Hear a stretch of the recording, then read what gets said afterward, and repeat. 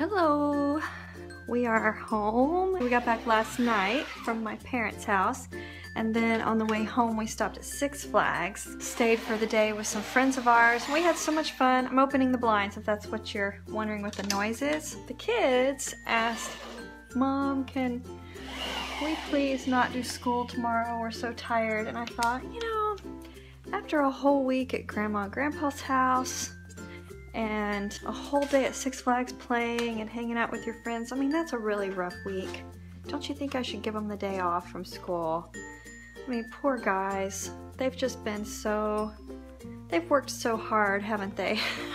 It is tiring though. Like today when I got up, I could not get out of bed. My covers were warm. I finally got out of bed and put on my panda onesie. It's like wearing my warm covers around the house with me, and I really like my panda onesie. Let me show you my hat. Look, isn't it cute? The only thing it doesn't have, there's no tail. There's no tail back there. So that kind of rots, but it's still warm and fluffy and cute, and I wonder if it gets cold in China where the panda bears really live. I thought today I would make the kids a nice breakfast. So I'm making them French toast. Do you guys like French toast? It's pretty yummy. We had fun at Six Flags. We rode rides all day and stood in lines and rode rides and stood in more lines. And it wasn't too hot because things have started cooling off for the fall. And so we had a really good time. And it's always fun to meet friends, and it was fun. Are you guys scared of roller coasters? I didn't even think about asking you that. Tell me if you're scared of them. Or do you like riding all of them, or the scariest ones? What are your favorite parks, and what's your favorite ride at the park? So you tell me, should I have gotten my kids up for school? Or should I get my kids up for school and make them do it? Or let them sleep? What do you guys think? Oh, and if you're wondering, we homeschool. I didn't want to confuse any of you guys. We homeschool, and we've been homeschooling since they were both in preschool. Oh my goodness, I just looked at my subscribers and noticed that we're close to 100, and so I think we're going to be getting that pretty quickly. And I wanted to ask you guys if you wanted to do a question and answer with me. I've had some of you ask me that. That's been one of your requests, so I thought I'd throw that out there. And if you do, then we'll have to think of like a great hashtag for you. Let's see. If you want a Q&A, then go ahead and ask me questions, or you can ask anything, you know, you want to know about our family, or if you have personal questions you want me to answer, any of that kind of stuff, just hashtag anything on any social media, hashtag ask mom. That should do it, and then I'll find it, and we'll go from there. Someone's following me all around the kitchen today. Let's see if I can find him. There he is. It's my bunny. That's Benjamin. Here you go, Benjamin. There he goes. He loves it so much. Do you think I should take the kids up breakfast and give them breakfast in bed? Or is that being too nice of a mom? I mean, it's normal to have your mom serve you breakfast in bed, right? In a panda onesie? Sure. They're both still sleeping. So here we go. Nelson! Good morning! Good morning! Hi. Say hi to YouTube land, to all my friends. Guess what I did? What? I brought you breakfast. I like breakfast. You like breakfast? Mm. I thought I'd come wake you up since it's getting later, and you could have breakfast in bed. Yay! Because otherwise it was getting cold. So I thought I would bring it up here to you. Okay, thanks. There you go. What is it? French toast. I like French toast. You like French toast? Why is it so cold in here? I know. Do you see what I have on? I was debating putting that on last night. You should put your panda onesie on now and we can be twins. And then we can show my friends Guess what? What? I have almost 100 subscribers. That's awesome. So I'm doing a little celebration with it. When we get 100 subscribers, I figured we could do a hashtag Ask Mom questions and do a Q&A. What do you think? That'd be cool. Yeah? Okay, so you guys ready to go give Savannah her breakfast? Okay. So don't wait to eat it because it's going to get cold. Okay. Unless I fall asleep. Unless you fall asleep? Okay. Okay, now we have Savannah's. And we're going to go surprise her. Savannah! No.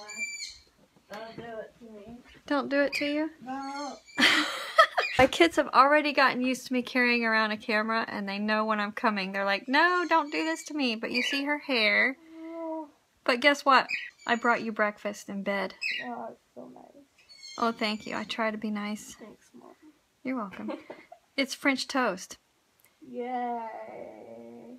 And I'm in a panda onesie. It doesn't get any better than that.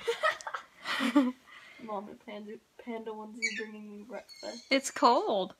I know it is. That's why I haven't gone back. So, do you guys make your bed every day, or do you just leave it, or do you make it sometimes? I try to make my bed every day because if you make your bed every day, then about 80% of your room looks cleaner, even if the rest of it isn't. There's a Peeb dressed up like a panda. Hey. A reverse colored panda. A warm fuzzy panda. True. Hi. And there's Savannah behind the Halloween Oreos and the Star Wars graham crackers. So I thought I'd take you guys on a walk with me. And look how pretty!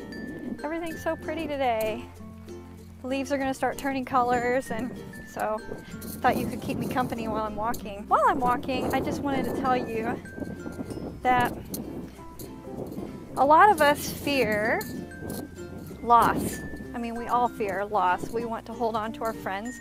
We want to hold on to our family, and that's something that we all are scared of, is losing the people we love and care about, or doing the wrong thing and chasing someone away. Oh, it's so windy and cold. Okay, waiting for the car.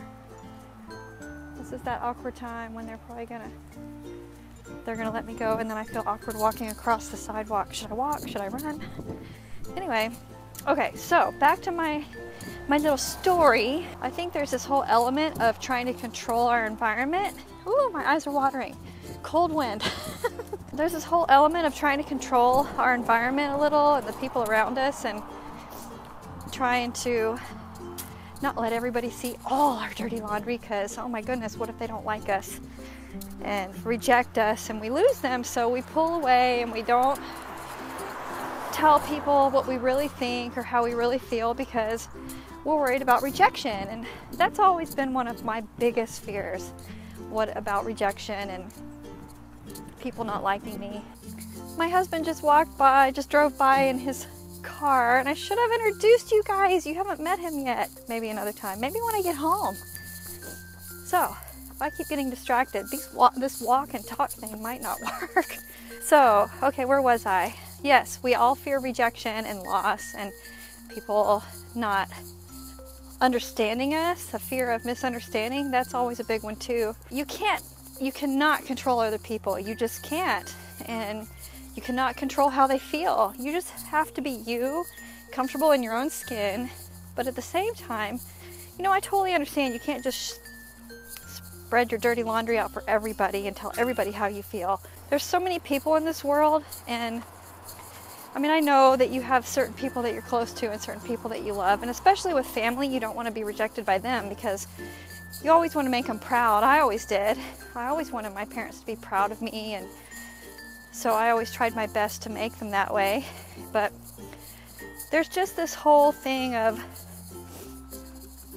just being yourself too, and being who you are, true to you, and not trying to control everyone else around you, because it just doesn't work. Believe me, it doesn't. And people are going to be your friend because they fall in love with your heart, because they fall in love with who you are, not because of certain music that you like or don't like, or something you tell them or don't tell them. And if people are that shallow, I mean, it might hurt, but let them go. I guess I don't even really know what I'm trying to say, except for the fact that just let go. Don't try to control everybody in your life as far as making sure, oh my God, living in fear all the time. That's what I'm trying to say. Don't live in fear about what if I lose this person, or what if I lose all my friends. You'll always have other friends. There'll always be other people that come into your life and appreciate you. And if you have friends that you do lose, that just makes room for friends that will appreciate you more for who you are in the future. If you have people that come and go, it's okay, because you'll have others to come. But you be solid and strong in who you are. You're valuable in and of yourself. And find value in yourself. You don't have to find your identity. That's the word I want.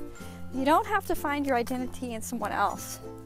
You're important just as you are, and your identity is not wrapped up in other people. It doesn't matter how many followers or subscribers or any of that kind of stuff you have or don't have, or if someone's not talking to you because they're mad at you or whatever, if you're being excluded at school because maybe some of the other kids are being mean, just because how others treat you or don't treat you, that doesn't change your value. You're you, no matter how other people treat you. Look at where I'm walking.